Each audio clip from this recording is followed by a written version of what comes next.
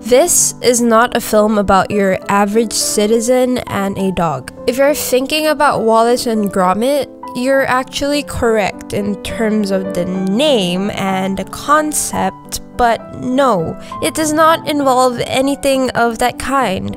But instead it tells a story of a shy, quiet man from a simple rural part of Thailand named Pod, played by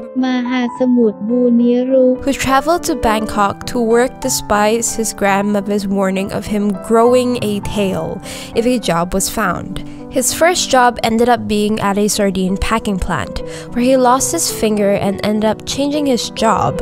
His new job was a security guard and has allowed him to meet a lot of people, but in particular, one that captured his attention and made him break out of his shy bubble was a woman who worked as a maid in the same firm as him, named Jin, played by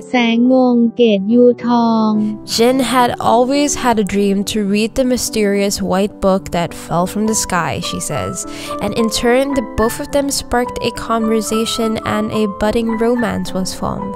However, it was not like your typical romance. There were moments of up and downs, and Pod never gave up and made it his mission to win over Jin's heart. This Thai romantic comedy film is based on a novel called The story was brought to life by Thai director Wisit Sasanatieng. This film is the very definition of artistic, as it featured elements of the French Impressionism, Surrealism, and the German Expressionism. Looking at the element of French Impressionism, or better known as the Impressionist theory, it is a style derived from the director's beliefs about cinema as an art form. Often the use of Impressionism expresses the beliefs of poetry and manifestos. For example, within the walls of Pod's house, he thinks all of the things in the house is Jin, causing posters and light bulbs to change into the face of Jin. Surrealism is one of the more unique ideas and storylines. Surrealism relies on the contrast of symbols, images, or actions to create a world outside of reality. It essentially is a bizarre or vivid imagery that often comes in the form of dreams or nightmares. They give the audience a sense of escape from reality. In the movie, it can be seen through the scenes of Pod working at the sardine packing plant.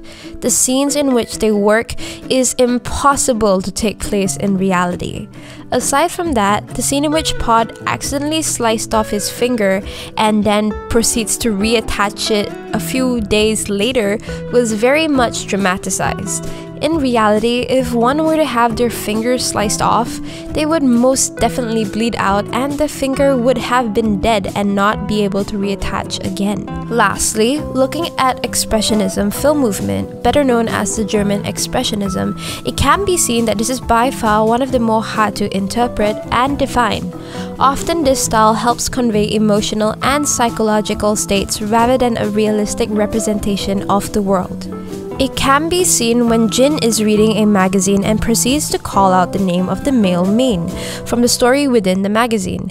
You can see that it's merely just a figment of imagination.